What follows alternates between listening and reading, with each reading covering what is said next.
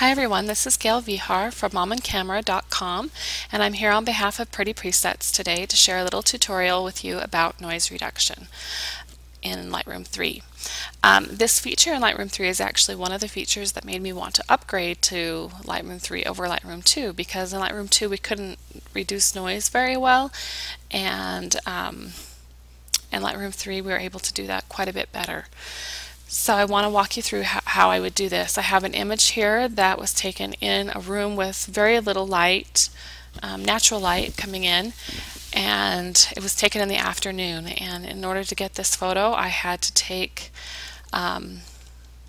use ISO 3200. And so I've got a fair amount of grain and noise in my image.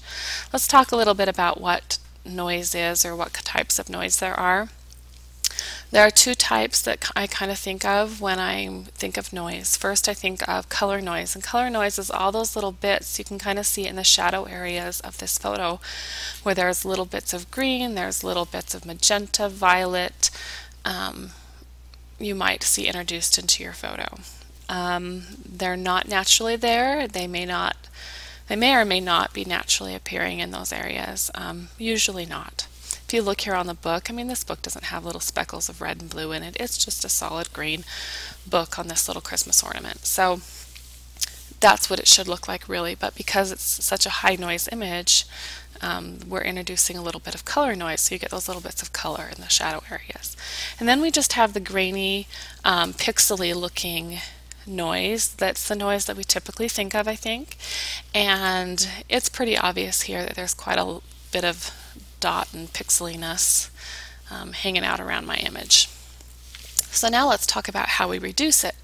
So if we come over here in the panels on the right hand side, underneath the basic panel, a few panels, is something called detail. And at the bottom of the detail panel is where we do our noise reduction. We have two parts here. First, atop we have the luminance section, and down below we have the color section. And the color is what reduces the color noise, and the luminance is what reduces the pixely noise that we have in an image.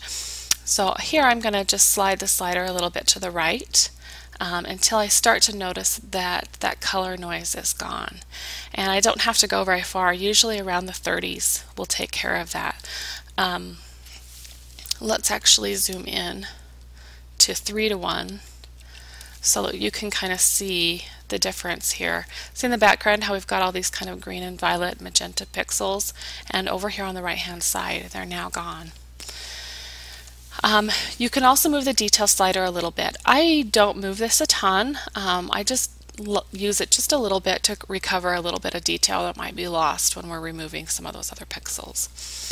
Now I come up here to the luminance slider, and this is what's going to start to blur those kind of pointy pixely grains together to reduce the noise in my image. And as you see, it kind of starts to soften the image a little bit as well. So I use the detail and contrast panels or sliders down here just a little bit more than I do in the color one. I'm going to raise my detail maybe up somewhere in the 60s-ish, and I'm going to bump my contrast up a little bit too. I don't know, somewhere the 30s-ish maybe, I don't know, we'll see, to bring back a little bit more of that detail. And pretty much you can kind of see now that while you can see a little bit of grain still left in that photo, it's a significant improvement over what it was before. We no longer have quite so much pixeliness, we no longer have the color noise in the background, and we've been able to retain a decent amount of sharpness in this photo. So anyway, that's how I use the noise reduction in Lightroom 3. It's really simple. So as you're taking those indoor photos this winter season, or for those of you in the southern hemisphere next winter, this is how you can reduce the noise in your photos. Anyway, thank you very much. And if you have any questions, please feel free to ask me in the comments. See you next time.